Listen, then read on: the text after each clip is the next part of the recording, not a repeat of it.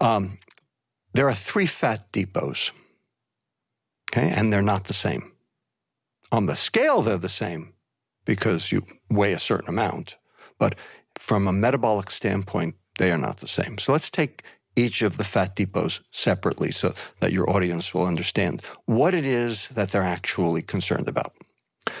So the first fat depot is the obvious, what we call subcutaneous or big butt fat.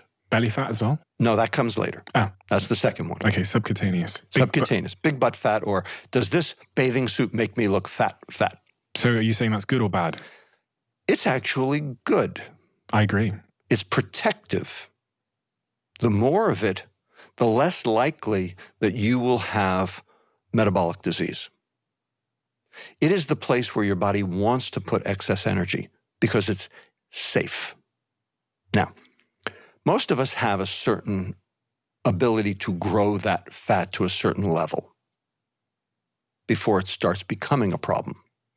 Eventually, you can overload that subcutaneous fat where you will actually make the fat vacuole, the little pocket of fat within the fat cell, grow so much that it will actually cause the border of the vacuole to decompensate.